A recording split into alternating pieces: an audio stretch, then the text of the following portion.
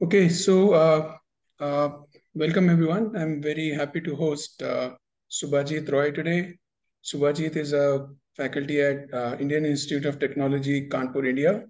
He works on formal methods. I think you name the kind of formal methods and he works on it, abstract interpretation, proofs, model checking, and everything. So recently he used FSTAR to teach programming language semantics at an ACM summer school. And he's going to tell us about that adventurous journey in the talk. So Subhajit, over to you. Thanks, Asim, for the kind introduction. I think it was more kind than it was supposed to be. Thank you so much. Okay, yeah. So let me just start unfolding the story. So as it's happened that I was asked to give this lecture at this ACM summer school on programming languages. This is an ACM India summer school, and and as it so happened that we were supposed to pick topics, and I'm always late about these things. So all the other topics got picked up, and the thing that I was left with was semantics of programming languages. Now, so we as instructors always try to pick courses or topics for which we already have slides, right? So that's our only way of only only decision point that we have. And I had never taught this course, so I did not have slides for this particular topic. But then I had recently watched Yes Man, and I was like, yeah to anything that is there. So I offered to take this course. True story. So let me just unfold the whole stuff. So so this ACM school, in just to give you a context, so this ACM school summer school on PL and compilers almost keeps on happening every year. Has been happening for the last at least I think 6 to 7 years. So the whole goal is to motivate undergraduate students towards higher studies. So generally something around 40 students are selected all across India. There's a selection process. It's a residential program. Students reside on the premises and they get a chance to interact with their fellow students and the faculty members who come to give the lectures. So it's about 2 weeks of lectures for faculty members, primarily drawn from the IITs. Again, like every year, like people are invited in specific topics and they go ahead giving the lectures. These are mostly graduate level topics, something that is generally not covered in an undergraduate course. And the whole idea is that looking at these topics, the students get really interested and they would like to go ahead with these areas.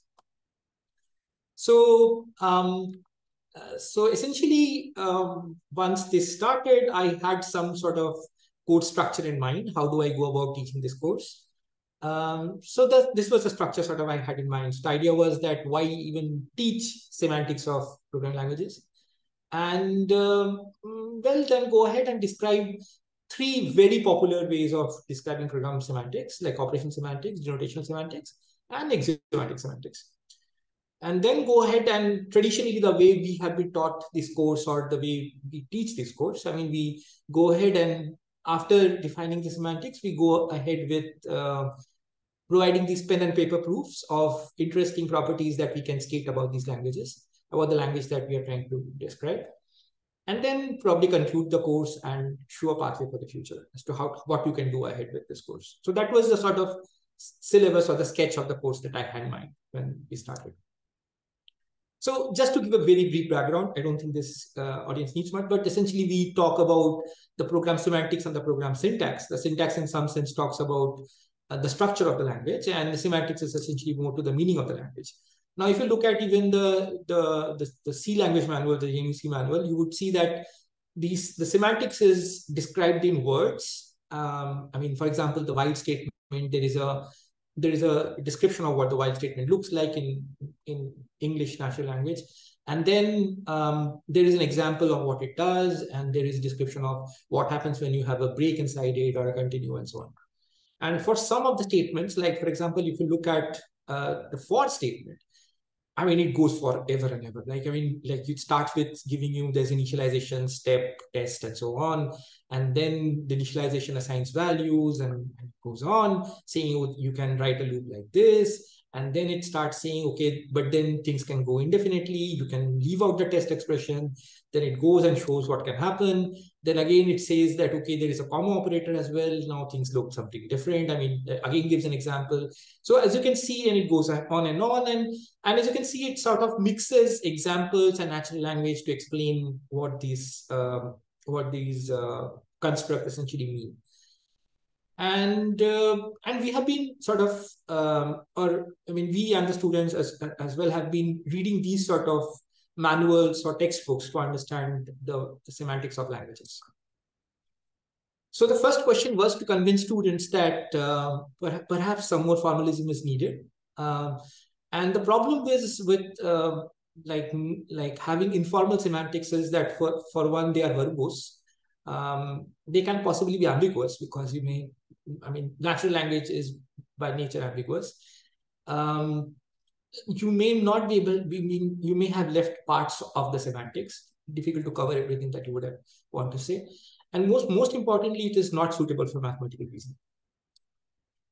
So like going ahead, the idea was that we can tell students the ways of describing semantics more formally, and essentially we picked these three ways of describing semantics. Operational semantics, saying like sort of talks about how do you execute a program, like how to execute it. Like if you have a certain state and a certain construct, then how does the state change after the statement is executed or the expression is executed.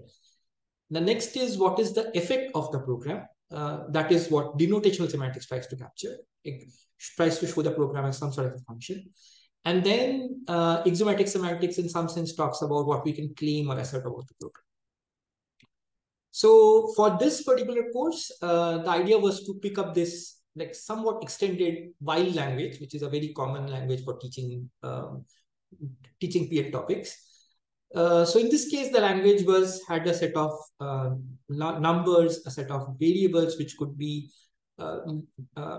names starting with letters, followed by letters and numbers. And of course, you can have arithmetic expressions, Boolean expressions in the language. And then we had the common programming constructs like a skip statement, an assignment statement, sequential, a sequencing statement, a branching statement, and a looping statement. And of course, for arithmetic values, you could have numbers, and for Boolean values, you can have truth and false values. So after having defined the semantics, the syntax, the idea was to now go ahead and try to describe the semantics more formally, and starting with the operational semantics, where with a construct and a certain state, you say that after executing the statement, how does the state change? Like for example, like if you have the if-then else statement, it says that in a certain state, if the Boolean, which is the condition, this B evaluates to true, and if S1 in that state would have evaluated to omega 1, and S2 in the state omega would have evaluated to omega 2, in that case, if B had evaluated to true, then this whole statement would have evaluated to omega 1. Right? That is the style that, in some sense, we're describing, in some sense, an interpreter, which is saying how does the state unfold with each statement that is done. And of course, you have this, that was a big step semantics, and you can have the small step semantics where you can detail steps at a more finer granularity as exactly how the whole statement is executing. I'll not get into the details of it. And then again, you can talk about denotational semantics, where you express statements as functions, and you say, like, for example, there's an assignment function, and this assign essentially says that you can take a state, and so it takes a variable x and an expression e, and says, well, I can run e in this state, and then update x to that value, whatever it is. So similarly, we can write it for different statements. And then the axiomatic the semantics, where we talk about the correctness of programs. So we have this weakest liberal precondition operator, which allows us to sort of say that given a certain condition, if a certain post condition held, then what must be the weakest precondition that must have hold before the statement was executed. Now these are pretty formal, and the idea was that to get this across to the students that this sort of formalism is really needed when you're really defining programming languages more formally. So now having the sketch in mind, and I was sort of happy that, okay, I at least know what to do. But then I sort of kept on delaying making the slides for it. And then it was like almost like a couple of days before I realized that now I need to get something in, because I had almost no material for the summer school. So the idea was like I rushed to prepare the lectures. And to begin with, I started with the assignments, that what the assignments I'm going to give. And I started doing the pen and paper proofs for the assignments. And they turned out to be hard, really, really hard. Like they were like really, really long proofs, and the limited time I had, there was just no way I could have got these proofs through. So then the idea was that, I mean, now a lot of the PL proofs, as we all know, are sort of very long and tedious and error prone. But then there are a very few very creative points where you have to be very clever about it. But most of the places, it's relatively very mundane arguments. Like you have to go through all the statement types and show that, yeah, something really still holds. So now the plan was pretty simple. I was stuck with the awesome idea. The idea was to fool the students. And the idea was that, can I use a theorem prover to do all the proofs for the assignments? And then I'll act very smart and clever and go to the students and make them really toil harder doing the proofs and like show them, well, you guys are not smart enough. Right? So, well, I have a shortcut to teaching this course. So then I started using, looking for a theorem prover, and F star looked to be a very good accomplice to this business.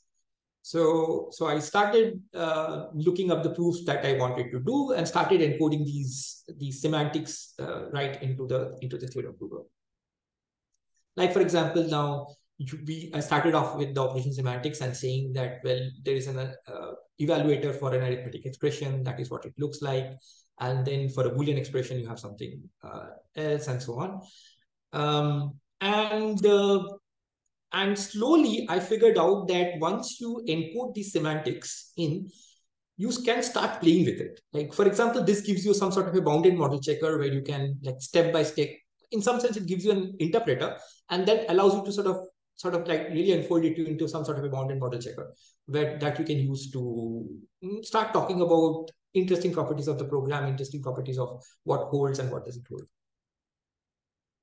So I slowly realized that these modern theorem provers, I had some experience with Coq and some other provers, but I found that some of these modern provers are much easier to use. Like it's much easier to get started off on them. And often they are, especially F star is like packed with these automated provers. So it is backed by Z3. So some of the proofs you can just brute force through them. Like even without coming up with clever invariants, you can just brute force through the proof and still get something running very quickly. And like it helps you, and doing the proofs were much more fun because you can focus more on the creative parts and rather really toil through each type of statement and do the more mundane arguments. And it allows us to really build more complex proofs than it would have been possible to do with pen and paper. So like it got really interesting, and I said, like, let's try to prove, for example, semantic equivalence. So took two simple programs and said, like, one of these programs is like adding things in the forward direction, the other is going in the reverse direction. And let's say, can we prove that these two programs compute the same value of k even at the end of this program? And so the trick was basically to encode the program in the language that, so we had already encoded the syntax of the language. So in that language, we have to encode the program. So the two programs, program 1 and program 2, write down the theorem that we wanted to prove, that of semantic equivalence, and that's it. And F star goes about, like, can completely prove this automatically, just like it offloads the whole unrolled program to Z3, and the whole proof comes out, like, for small bounds, but this is almost no effort at all. So this was pretty cool, and sort of like I got really excited about this whole business. And then sort of good sense prevailed. And I said, why should instructors have all the fun? So why can't I sort of bring in the students to also experience this really interesting way of like playing with programs? So, so why not expose students to this? So there were some pros and cons, and I had to sort of think a bit before making this dive. So one is that so it allows the student to play with the encodings and build interesting tools. So that is something really I thought the students would enjoy a bit. And like you can end up building like semantic equivalence checker, bounded model checkers, and so on. And I think it would sort of get across the need for such formalism that is taught to them. On the other hand, generally we are very cautious of not exposing students to hard topics really upfront. So like question was that can undergraduate students tackle theorem provers? I mean, generally theorem provers are only exposed to graduate level classes, but like question was, can I really make this dive? And like as instructors, I mean, we are always interested in doing some sort of teaching experiment, and it says look like perhaps I can make the students some guinea pigs and see if this experiment goes through. So then I had to sort of change the sketch for the course and say that can I do it slightly differently, and these are the new things now came in. So they essentially, after starting off with saying why we should teach PL, which when I taught, I think did not really go off so well. I mean, the students were still not very convinced that why should they do it. And then describing the formal semantics on the slides. The idea was now get into F star after possibly relatively boring classes of through slides. Hopefully get the students more excited when they're doing something. So the idea was to get students introduced to F star, teach them the syntax, show them some simple proofs. In this particular course, I like tried to encode P&O's arithmetic and showed that, okay, well, you can prove commutativity, associativity addition, and so on. And you can do some cool things, and you can see that F star is able to really say that things are getting improved. And then go ahead encoding these semantics and show them how you can encode these semantics in F star. To begin with, we have to encode the syntax and then go ahead and show them how each of these different types of semantics can be encoded in F star. And then try to do some of the interesting proofs about the program properties. And finally show that it is not just the encoding and doing these, maybe the completeness, soundness proofs, but you can go like, you can further, you can take these things up and build some interesting tools. Like, I mean, they almost fall off once you have them encoded in F star. So you can build like some sort of a BMC engine, maybe an equivalence checker, or some sort of a deductive verifier, and you can see certain things happening. You can see real tools coming off once these things are coded. So now this completely eliminates the need for any pen and paper proofs. And then, of course, we conclude and show them what you can do in the future. So for the assignments, the idea was to give them the F star implementations, rather most of the F star implementations, and leave some of the parts out. For example, when we're teaching operational semantics, we decided that we'll like put in let's say the assignment statement, but then leave out the branching statement and let them fill in the branching statement and show that things still work out. So now, so the 2 days sort of went through. It was sort of a mixed experience, but here is what sort of fell off the couple of days. The initial reaction was interesting. I mean, the students were initially a little annoyed by the amount of formalism that was on the slides. Like there was just too much at the beginning, and they were like, well, what's going on and why do we really need this? Was what was going on. But I think it was pretty interesting when the F star assignment started, because the students, I'm sorry, this is this automatic thing. But slowly the students, when they started on the F star assignments, the energy returned quickly, and they were like, got a little more excited, and I could see a lot more energy. slowly when they like started doing the proofs, there was an initial phase of shock and dismay. So, Subhajit, can I ask a question? Yeah, Sim, please. So, I mean, before that, what was the setup that you were using? Like students installed were using star binaries, or they were using building from source or something else, Docker, and what was the setup? No, these were like the binaries. So They they just just installed put the binary binaries. from their. Yes. I don't think at that time the Docker, this was like a few years back. I'm not sure the Docker was still available at that point. Okay. But I'm not sure, possibly. But in my case, I just showed them how you can just download the binary and get started. Thanks. And I sort of advised on the Emacs bindings, but then I think the VS Code bindings are slightly better, but I was slightly more biased, so I sort of advised that you can use the Emacs bindings. So Subhajit, I too have a question. Sure. Yeah. So when you were using this, so weren't some of the students kind of having this question? So when FSTAR is doing this brute forcing of thing for proving, weren't some of the students lost? Like it would. So what was your experience where they wanted to? Some of the students might have wanted to see the internal steps of the proofs as well.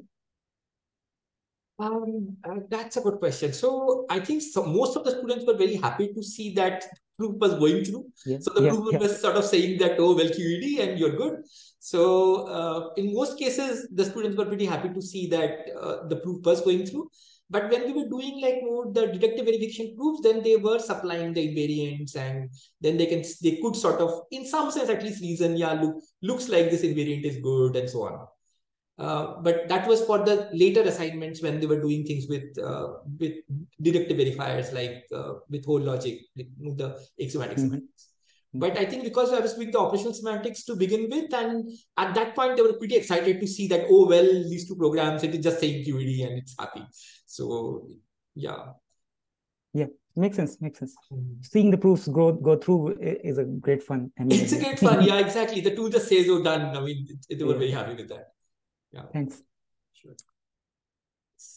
So yeah, so it was like, so this like PL is a very weird course because it sort of jolts you out of your comfort zone because you start formalizing everything. And it was the same. Like for example, even with numbers, just telling them, well, all these numbers are nothing but just nothing but a totally ordered set. There is nothing so sacrosanct about 0 or 1 or 2. Is sort of getting them like you can see that they are like in a very weird state, that what is going on.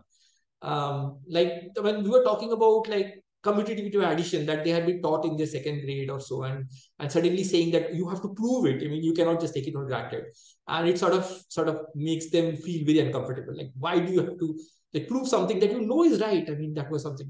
Yeah, Nick, you have a question? Yeah, just wondering what, these are undergraduates who have finished how much of their undergrad studies? Good question. So, sorry, I should have mentioned that. So, these were students, mostly they had finished their third year. So, this happens in the summer break after their third year. And they've taken some, discrete math and things like this before? Yes. So generally, the CS syllabus, the way it is structured in most universities, is that the second year is like more the mathematics courses, the discrete maths and the initial data structures and these sort of courses, computer architecture. So not architecture, computer organization, like the basic like setting up things. So this is what happens in the second year. The third year is where the most heavy CS courses happen. Like they would have seen an algorithms course, they would have seen a theory of computation course, they would have seen an architecture course, an operating systems course. So these courses have already happened. And some of them might have also seen a principles of programming languages course. And are they coming from other IITs or in general? Though these are like across India, across universities. Okay. So they are mostly not from IITs. I see. Yeah. Makes sense. Thanks. So the fourth year generally is more about advanced courses. So they would have, so by the third year, the students are sort of already pretty well versed with the basic CS courses. I mean, what would you would need a CS undergraduate to know? So the fourth year is more for the advanced courses, more electives where they are more interested in like getting to know a certain subject more in depth. And would you say So that their preparation is roughly, compared to your third year IIT Kanpur students, are they in somewhat, they have the same kind of preparation roughly, or? That's slightly difficult to say because it is like universities all across the country. So, so it is like plus minuses. Like some universities are pretty good, and I would say they are almost as comparable to students in the IITs. But there could be other schools which may not be that good. But then these are like 40 students selected all across the country based on something that ACM does. I'm not very sure how do they do this selection. So this was still a pretty, I would say, selected group of students, not really a very uniform sample or something. Thank you. So I would still suggest that these are like good students who were there. Yeah. Thanks, Ken. Thanks for the question. Right, and then like there was this interesting confusion from a student that the student came to me in the break or something, and like they were like when we're defining natural numbers, this student could not see that where we are mapping the z to a 0. I mean, they wanted to see where the 0 is coming. I mean, there has to be a 0 somewhere, right? I mean, you're building on top of the 0, but where is the connection between natural numbers? And so these were some interesting questions. They might look very trivial to us, but from the student's perspective, like these are really deep questions that they are still thinking about. But like once they started doing these assignments on F-star, and they started building these BMC engines and verifiers, I think it was slightly more convincing that these sort of courses where you're formalizing like semantics of things that sometimes you think you know are useful or important. And there were like in the breaks, the coffee breaks and the lunch breaks, there were a lot of questions on a lot of very advanced things that I was not even planning to talk about. In fact, I did not even talk about in the regular lecture. Like people were asking like, how do theorem provers work and how do these proofs get discharged? So they were interested in things like how are isomorphisms, like how is type checking happens, like what are these refinement types and so on. So they were sort of getting interested about what is happening behind the scene. However, not everything worked well, of course. So I think we underestimated the learning curve of F-star. F-star is still a slightly steep language to get started off. So I had some hope that the students will pick it up quickly because one of the instructors had just covered Haskell in the previous sessions in the very same school. So I had assumed that knowing one functional language, it would be easy to move to F-star. But I found that though the brighter students could quickly adapt and quickly pick up the syntax, like there were a majority of the students, though they were sort of enjoying the demonstrations when I was sort of doing things up there during the lecture. But once they were asked to do the assignments, they were sort of struggling to glue the proofs together. Like though the proofs were like some of the lemmas were left out and they had to fill in the lemmas and the main theorem, the proof of the main theorem was already in, given the theorems were, the lemmas were proved, but still they were struggling to get things in. However, the whole, like what at least I got out of these couple of days was the students could absorb the high level idea of the theorem proving quite quickly, which is like sufficient to start on with the proofs. And the more detailed questions and the more tricky proofs should be like postponed to a more detailed course on theorem proving. But there were a lot of students who were interested in the internals of theorem provers, and somehow we don't mostly. And even if the students have introduction to functional programming, still it looks like we need to provide enough introductory sessions on theorem proving. So probably we move just too fast from just assuming that it would be very similar to like functional programming, but it has certain other ingredients that the students have to be sort of maybe pushed a little bit more on. And finally, theorem provers should be introduced just as a tool, right? More detailed things about how they work and what they do should be postponed to maybe informal discussions, but not really brought down to the main sessions. And I think the students have the most fun when they are really proving the theorem for themselves. So like creating good assignments wherein the students can have fun proving them is, I think, quite essential to this whole business. Right. So again, we have published this small paper, appears in ICSE's, the education track of ICSE, called SEAT, and this very year. So this paper sort of gives a sort of a recipe that we try to use about teaching PL semantics using theorem provers. It starts with a very fleeting introduction to proving with F star, and then details how each of these semantics can be encoded in F star, and then sort of closes with a summary of what we learned from the course.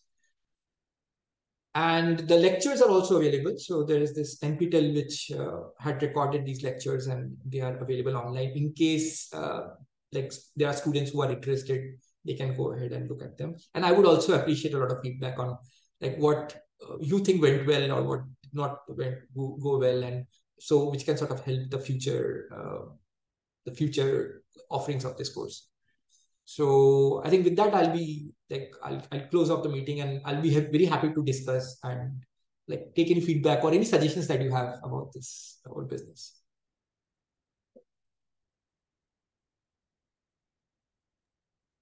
Thanks, Subhajit. We have plenty of time for questions.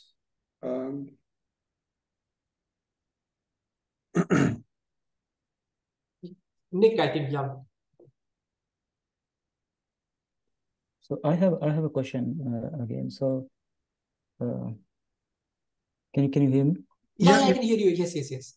Yeah. So while preparing for the course, so very nice talk, and it looks very interesting. So I have been my education has been in India, and I miss these kind of courses definitely. So this is good.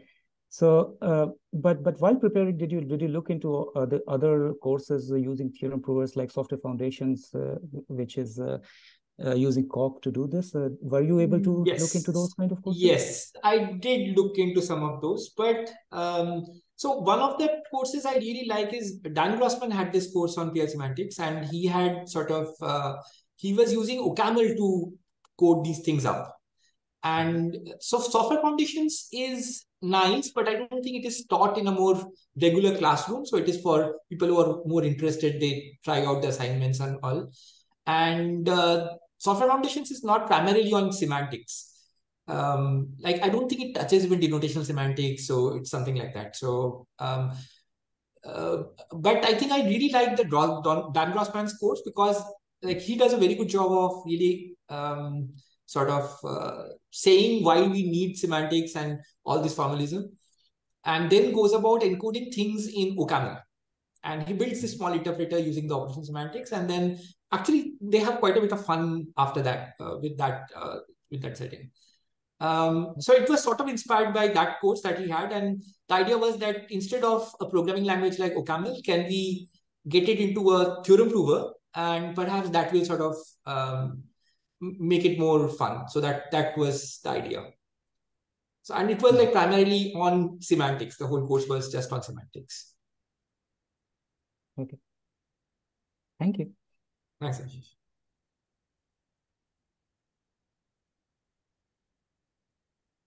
And so I have a question. So how flexible is this, like the whole setup? As in, so for example, is it conceivable that before the summer school, there is one day of a boot camp where it's not about like teaching PL semantics with a star, but it's only about a star? No, so okay, maybe I did not get it right. So if you can see on the left side, so these are the other lectures that happened. So this is a full PL summer school. The focus is not so much on the depth, but more on the breadth. And the students were exposed to topics from analysis topics like data flow analysis, control flow analysis, to compiler optimizations. So we had this few sessions on program semantics. Then I think there was something on concurrency as well. So these are like a huge set of topics that are taught. more at a breadth level than at a depth level, just to expose them to these topics, not really make them research friendly or anything like that, but it was more like to expose them to these topics and show that there are interesting topics in PL, and perhaps they would like to do their postgraduate studies in this area. So, but these topics are preset and you have to pick. I think you mentioned at the beginning that good topics are already picked, and no, PL semantics is a good topic. So for an instructor, the good topic was basically a topic for which the instructor has slides, right? So that is a good topic. But there is a list of topics that's already set, or you can right. So generally, somebody is coordinating this summer school, and the coordinator generally comes up with a list of topics for that particular offering. So they say that for this offering, we think that these could be a good set of topics that we would like to do. It's not that things are set in stone, or you have to really follow that. There is enough flexibility even for the lecturers, and they can decide whether they want to swap something off and put something in. But mostly there is some sort of a setting that maybe this offering we would like to concentrate on these topics. Got it.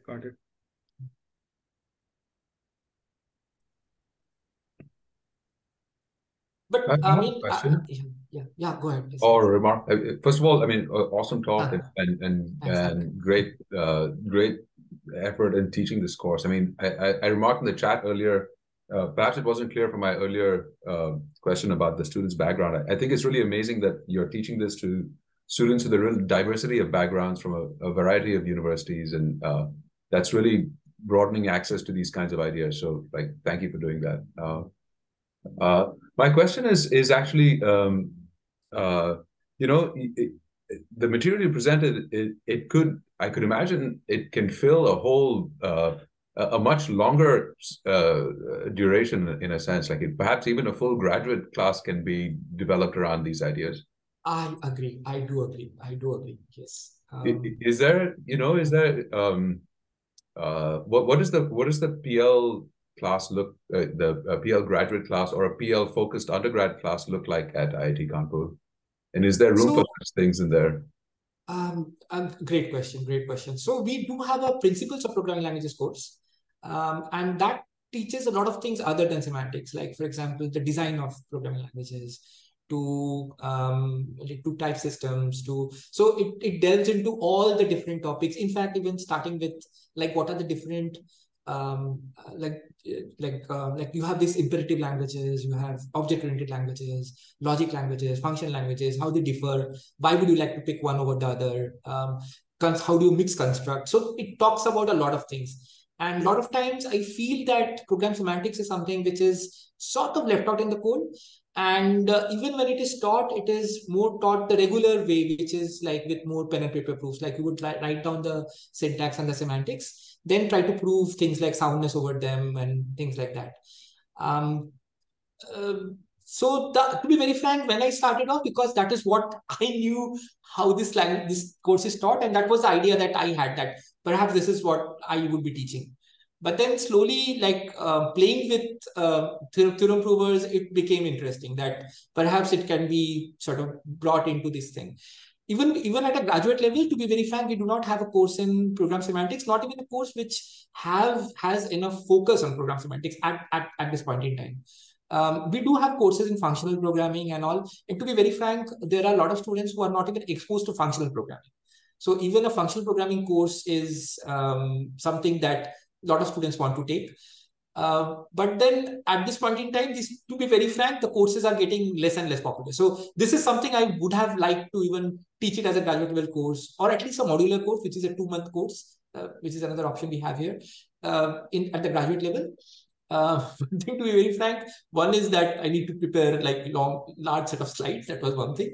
The other thing is that, as you can see, the interest in these courses is dropping. So we are still struggling to get students into the more mainstream PL courses, and a full course on program semantics. I'm not sure how many takers we will get for such a course. So, but I think Subhajit, this kind of a summer school. So I did not know about this ACM India summer school and this setup. Maybe as you said, it's 6-7 years old. So I had not heard of it before, like you mentioned it to me.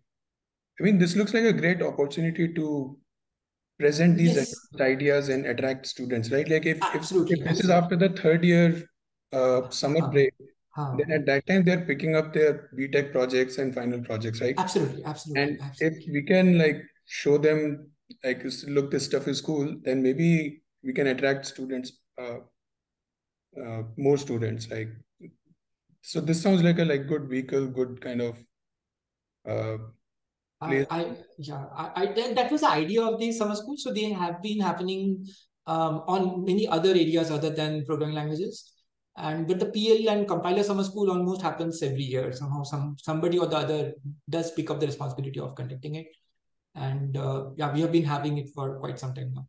But then there are courses on like summer schools on algorithms. There are summer schools on like graph algorithms. There are summer schools. So ACM does this. ACM India at least does this initiative of doing this sort of on quite a regular basis. And I do agree with Asim. Yeah, Asim, right. I mean, this I think is the right time for students to really push them into things that they are interested in. Right. And rather tell them that there are interesting things to do. So I think that is more important, and that is sort of the objective of this course. Not so much like really to make them research friendly and really like get them like star peer researchers or anything, but it's just that saying that there are these interesting topics and you can maybe pick them up in the future. Right.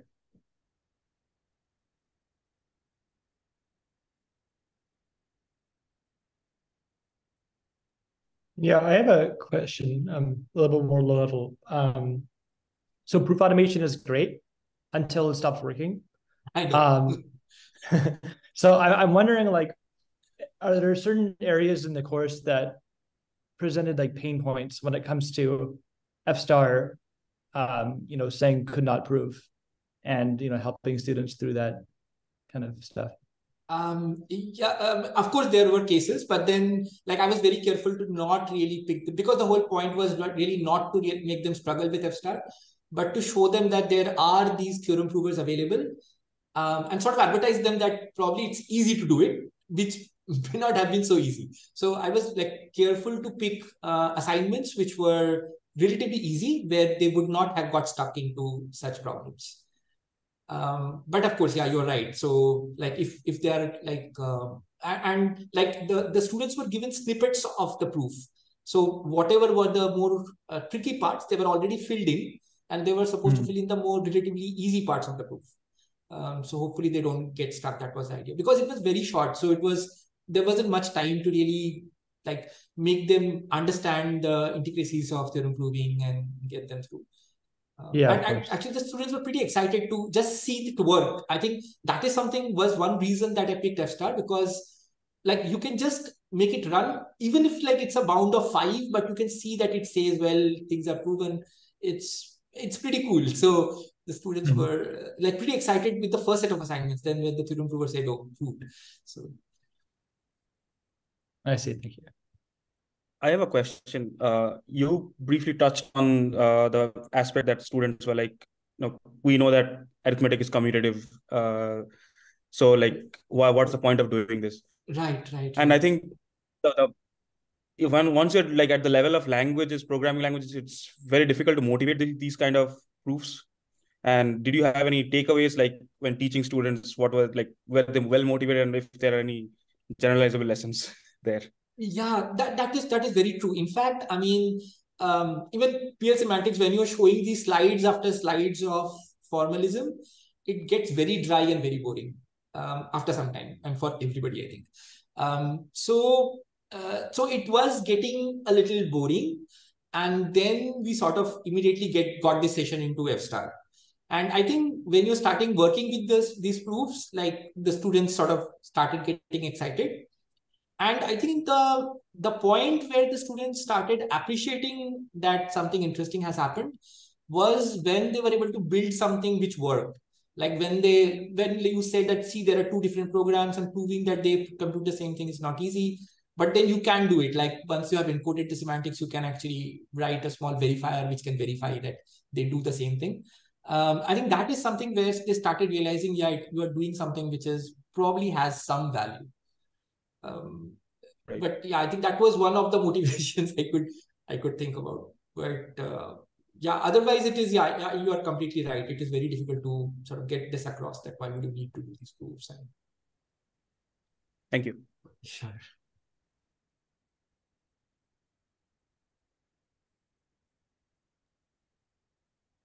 Subhajit, I'm interested in your remark about about the population of students who are interested in these ideas kind of I don't know, diminishing or hard to attract people to these topics. I wonder, programming language semantics is I agree, quite abstract, and maybe sometimes people wonder, why are we formalizing this kind of thing? They just take it for granted. Is there some what do you think would be the reaction to a course that sort of started with semantics and ended with more like program verification, like being able to prove things about programs that you write, and it's less about formalizing. I mean, maybe you start from understanding what a small language means, but you end with, I don't know, building verified Rust programs or something.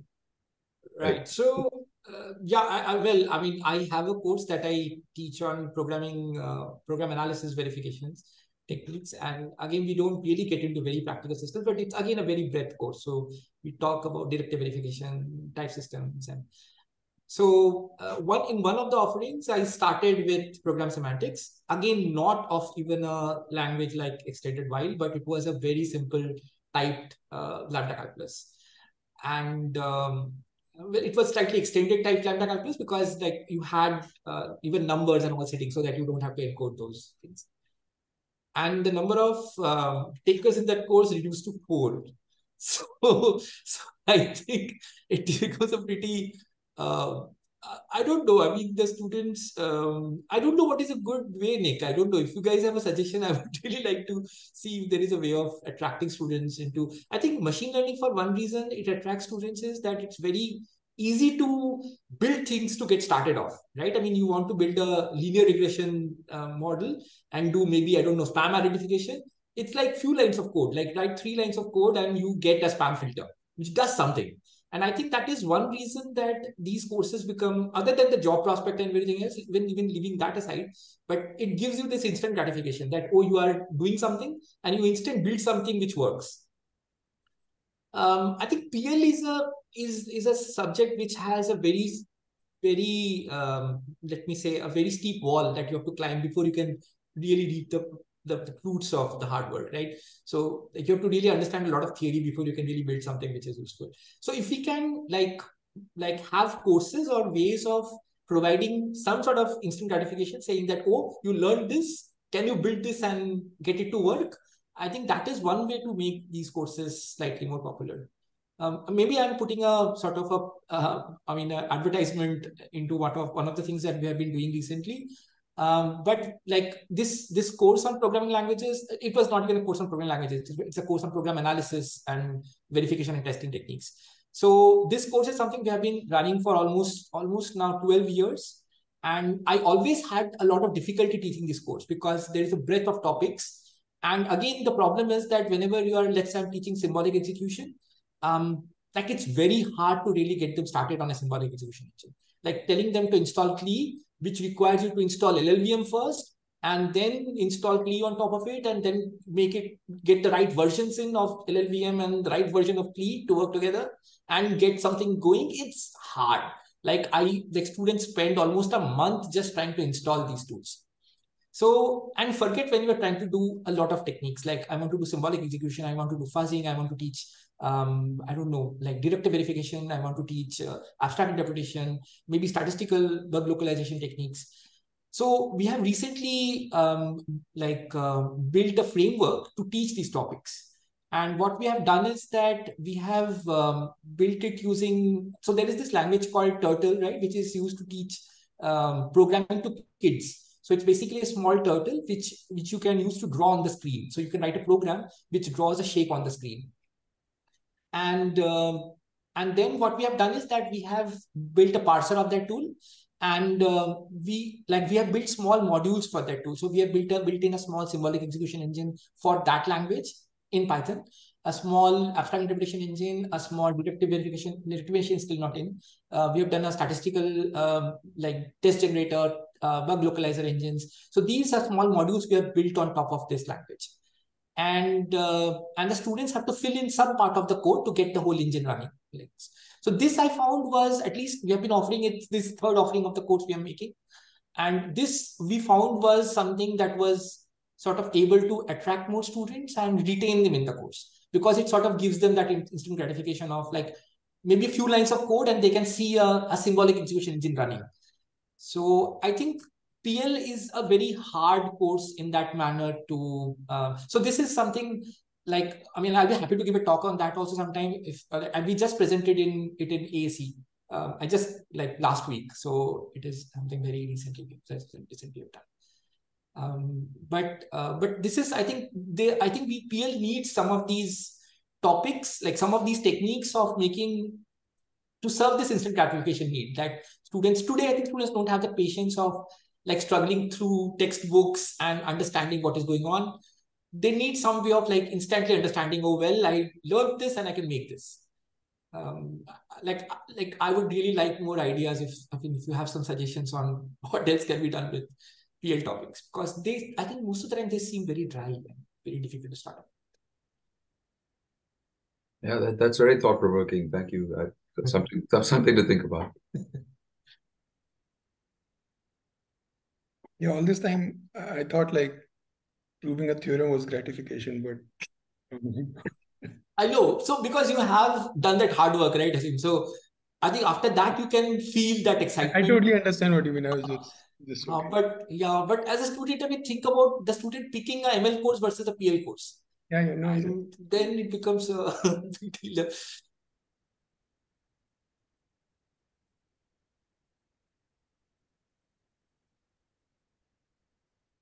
Any other question? We have 5 more minutes.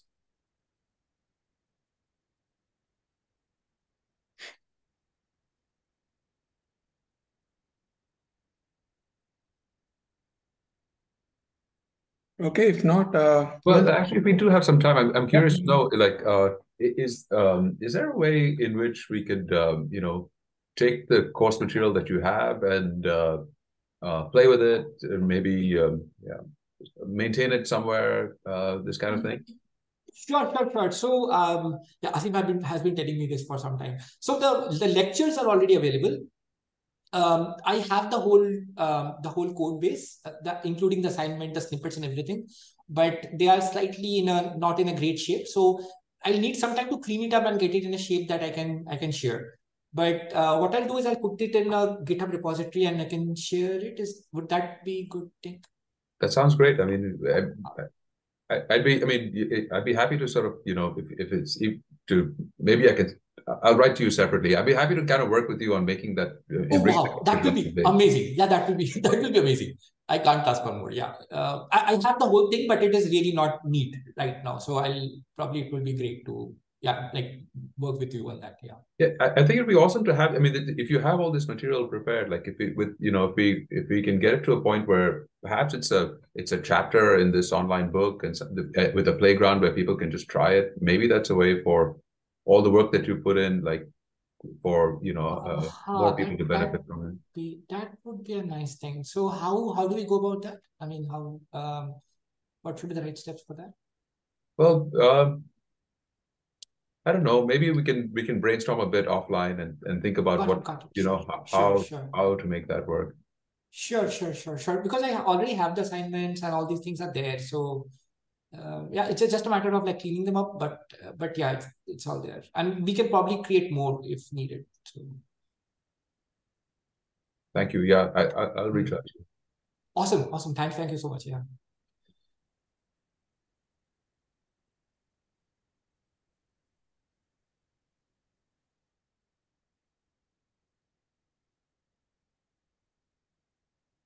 Okay. Thanks again, Subhajit. It's really great. Great talk, and I think a lot of things to learn. Thank you. Thanks, Asim, for the invitation. It was great giving a talk here. It was really great experience. Okay. Bye, everyone. Bye. See you.